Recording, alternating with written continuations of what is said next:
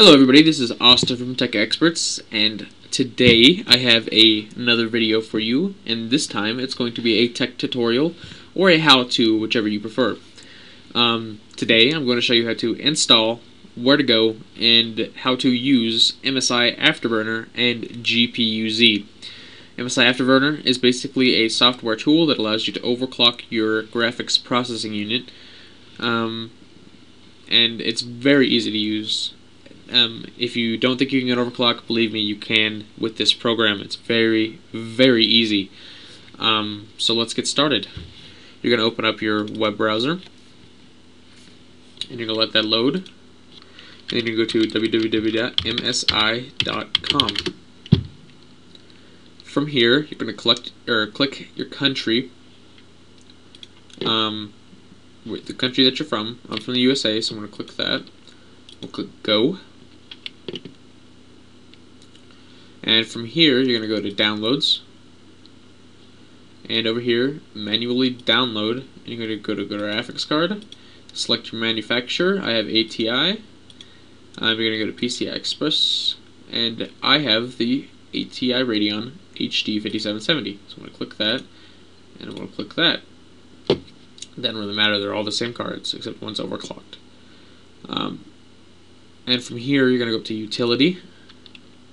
And you're going to download MSI Afterburner. That's this one right here. You're going to download that, and you're going to click US, Asia, or Europe, wherever you're from. I'm from the US, so I'm going to click US. It's going to bring a download right there.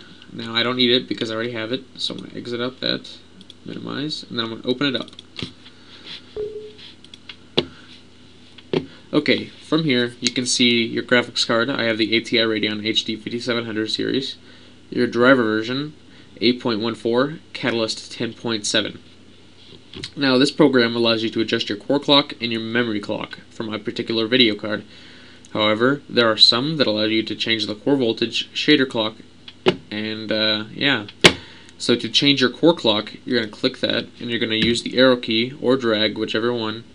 I like to use the arrow key. Now I'm going to overclock it to 900 megahertz, and I'm going to overclock the memory clock to 1300 megahertz.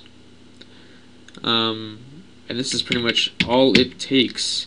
And you're going to go to Apply, and to change your fan speed, if you wish, you're going to click off Auto, and you're going to click User Define. This allows you to drag it up and down. And when you find a fan speed you want, you're going to click Apply. Now, if you don't want your fan speed up that high, or you want it up for a little shorter time, you would open this back up and you would click Reset. Now when you click Reset, it would change your memory clock and your core clock back to normal.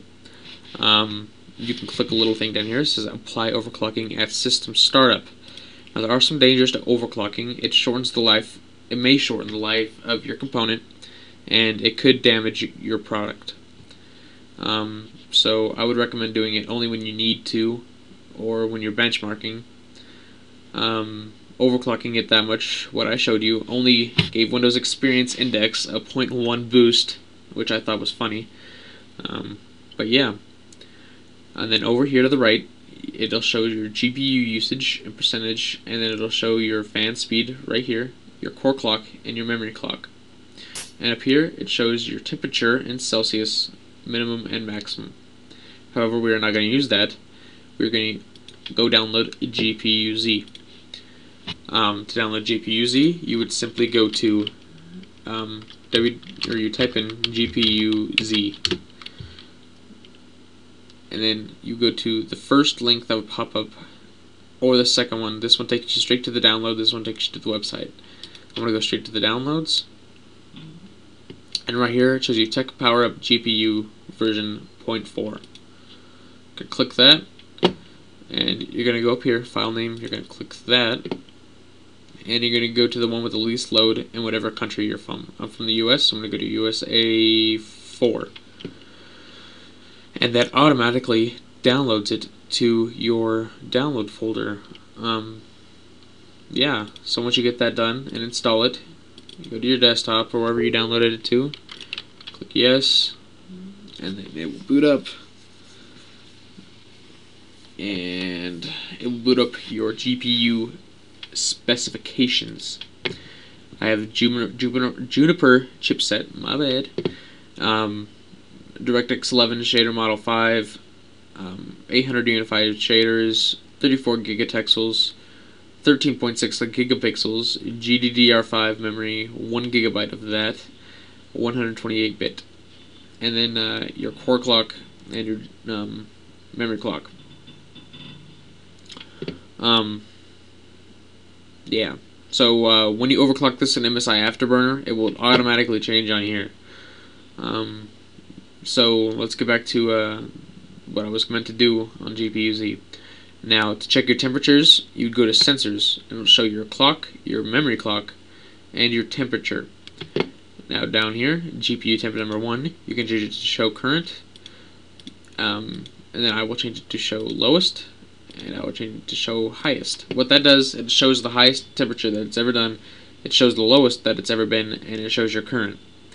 It shows your load, your fan speed, and your GPU current temperature, and all that. This is a really, really, really useful tool.